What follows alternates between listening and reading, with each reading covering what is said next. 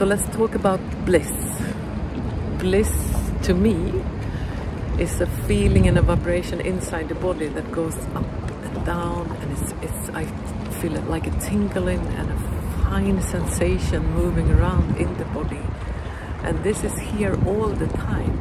It's not something that some people have and some don't. It's something that, as I think, it is something that we actually have there all the time. But are we in tune to it? Are we noticing it? Are we rested and calm and present to our own sensations?